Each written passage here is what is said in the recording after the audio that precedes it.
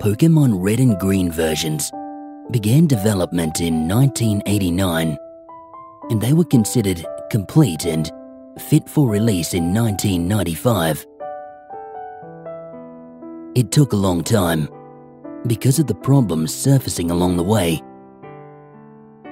These were considered, at the time, to be due to the game being on the cutting edge of new technology, because the programmers were overcoming bugs that no one had needed to work around before. In 1992 to 1993, when the first playable sections of the game were completed in alpha form, is what started the long struggle. HM moves didn't exist at this point. Instead, the player had to use items to get around. For example, the surfboard item allowed the player to surf across the water. This item was still in the programming when the beta version was released, and some more hardcore gamers managed to hack into the game again. Instead of cut, the player would use the item axe on trees. Instead of flash, you would use candle. The escape rope was supposed to be replaced by dig, but for some reason, that item wasn't removed. It made perfect sense and seemed to work just fine, until one of the alpha version testers used the candle inside of a building. The screen fogged up.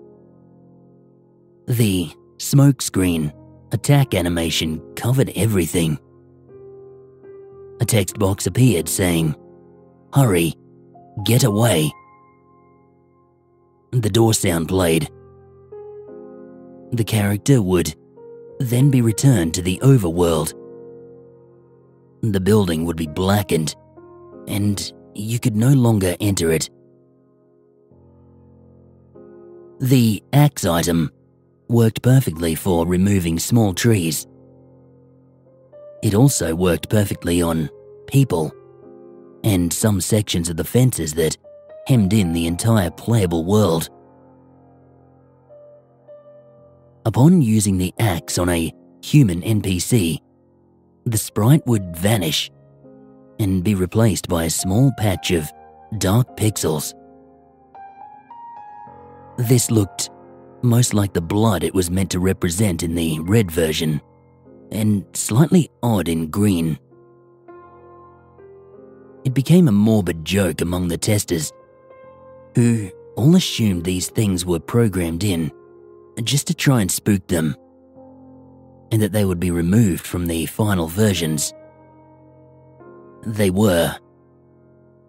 Mostly. Escape rope was considered a step too far by some. Upon the player standing and facing a doorway, if you were to select the escape rope, it would form a noose, and the player character would be hung. The only way to get out of this was to switch the game off and continue from the last save. One of the testers left, and a new employee was hired in his place. The new guy did not appreciate the sick jokes that the programmers played on the testers. The others simply laughed it off and told him not to be so touchy.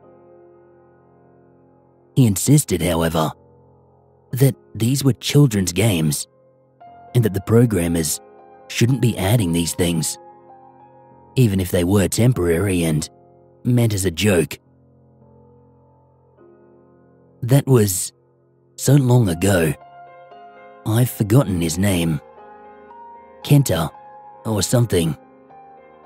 He complained to the higher-ups about the added extras. The programmers were questioned, and one was even fired over the incident. The claim was that they were wasting time and resources. To be fair, by this time, we had music and basic sound effects in the game, which made these extra effects even more gruesome. Using the axe on a person would now trigger a high-pitched, squealing sound, along with the disappearance in the puddle of blood. Burning buildings also had an added repetitive crackling sound effect that was obviously meant to imitate fire to the best of the Game Boy's ability. Lastly, if the escape rope was used, a singular crack would play.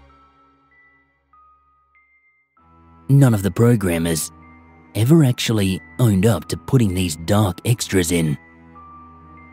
They all claimed to have never seen them before. But they began to suspect each other when they realized their jobs were on the line.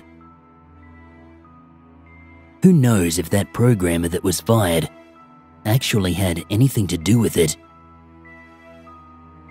It was decided that the items would be scrapped entirely, and HM moves were invented to enable the player to progress instead.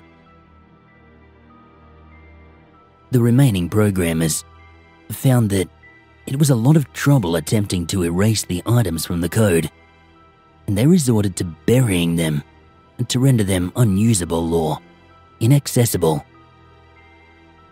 The effect was the same as erasing them, right? It worked, and the whole incident was forgotten. That is, until the beta versions were released to the public. Hackers started taking an interest in the game's code. There were the famous incidents surrounding Lavender Town and the music that so badly affected people. But there were 1 or 2 cases in which the hackers had uncovered these buried items in the game's code, and the disturbing images that came with them, combined with the overall music, caused them to completely lose themselves. Almost no records of what happened exist, but I remember hearing on the news back then that a high school student had taken an axe to her classmates. She's pulverized them as brutally as possible, turning them into indistinguishable puddles of human flesh. Her surviving friend said that she had become obsessed with her new Pokemon game in the time leading up to the attack. One of them, in an interview for a TV news bulletin, described her as a maniac for Pokemon. She was always excited about secrets in the game. The axe-wielding girl, of course, was hospitalized. She never spoke a word to anyone. But the nurses that took care of her claimed to hear her hum a tune at night. They said it was creepy and unsettling and made them feel uncomfortable. The girl is in her 30s by now, hopefully still somewhere secure. An older fan of the games had his office building burned down just months after that incident with the girl and the axe. It was played off by the media as nothing more than a tragic accident. After all, fire is quite a common risk in old, multi-story buildings full of paperwork. The strange thing about it, though, was that the only survivor was the man. Apparently, he had left the building preemptively, blocking all the doors as he went. All the police managed to find was that the fire had started in a stationery cupboard. The only evidence being a pool of melted wax among the charred shells and debris. He claimed that the tragedy shocked and horrified him, and that he had nothing to do with it. He was still under suspicion, and the police found several boxes of candles and a few hacked copies of Pokemon Red and Green in his apartment. I don't remember if he was convicted for arson after that. I just remember a news bulletin on TV showing a burned game cartridge in the man's home. There were more incidents, all hushed up and forgotten with time. But with the modern world's computer technology, game ROMs and so on, there is a real risk that someone might be able to uncover those items again.